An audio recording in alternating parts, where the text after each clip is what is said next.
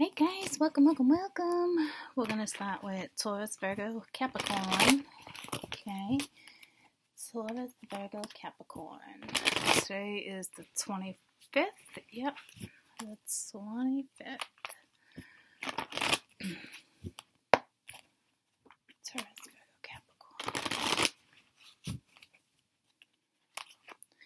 Taurus, Virgo, Capricorn. Taurus, Virgo, Capricorn.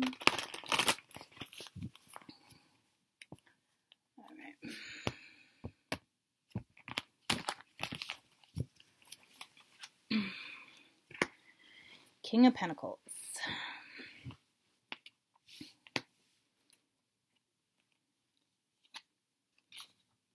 Five of Cups. Nine of Cups. And the Hierophant.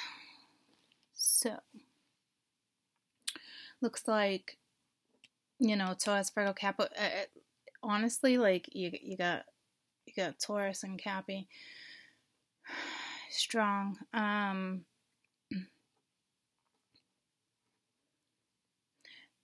So there looks like there's wish fulfillment, right?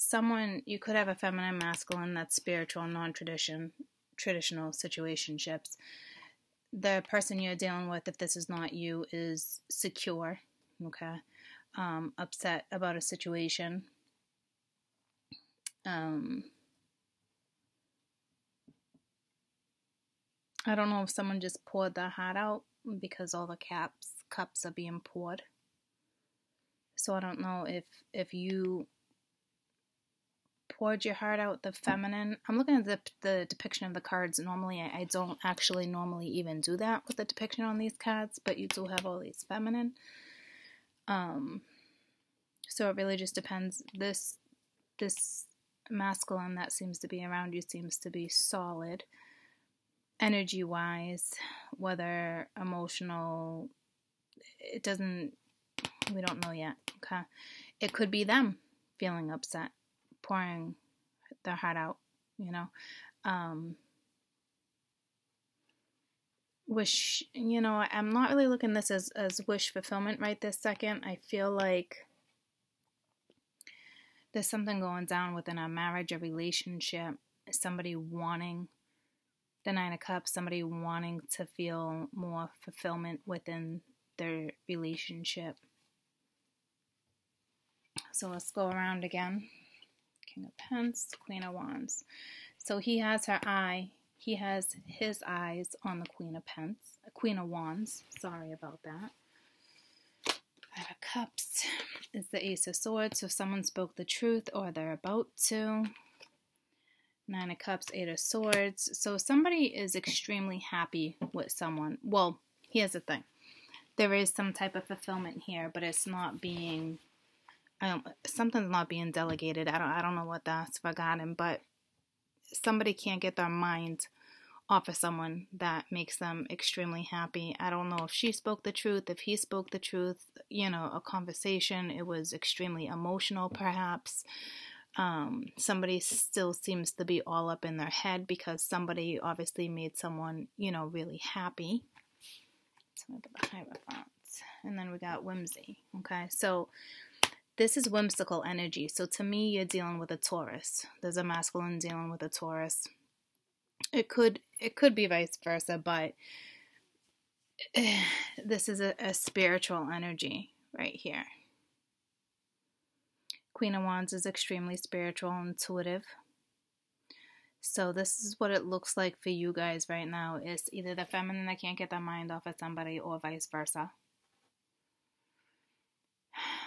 I'm guessing you would know exactly what that's regarding, considering it's the Five of Cups. Okay. But you do have this masculine thinking about a feminine. And good thoughts too, but it looks like the feminine is in the Five of Cups energy, having a hard time letting go. But if that's the case, so isn't he, okay? So this kind of looks like you're at a standstill.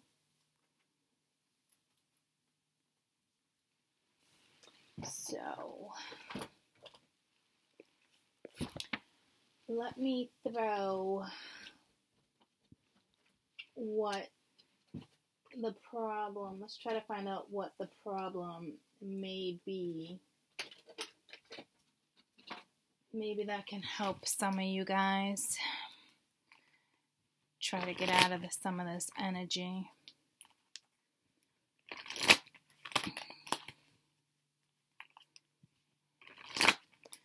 Taurus, Virgo, Capricorn. Let's see. Blockage. What's the problem? What's the problem? Okay, well, one of the problems is that somebody needs to move in a new direction and make a decision. Someone's at their crossroads, okay? Thinking about, you know, it's the Two of Wands. There's possibilities. So maybe someone's not thinking of the possibilities. It looks like someone is, and then abundance is another blockage. So somebody is not happy, but we can clearly see that. Obviously, somebody makes someone clearly happy. There is whimsical energy. It's just a matter of getting out of the crossroads, making a decision. It also, you know, it's like a blockage, but your best advice, okay? You want the abundance, you want the happiness, you want this, pick a new route. Don't sit here too long, because sitting here too long doesn't help this scenario. So if you're sitting around and hope someone's coming back to you, I suggest you don't do that. Anyone can stay in this energy for a while, right? So if there's an opportunity to take a new road, and I almost said the high road, take it. Okay? If you guys are in an argument, you know, someone's going to take the high road. Compromise. And then if it's the other one that needs to make the decision, then that's on them to make the decision. But if you're the one waiting on the decision, I suggest, you know, you pick a direction. Because this is, there needs to be mental relief here, and there's none here. Whether this is you or him or you or her, you know what I mean? Jelly beans. You're at your crossroads. Okay, so there's a better direction for everyone involved. You know. So I hope that helps. All right, I love you guys. Have a good one.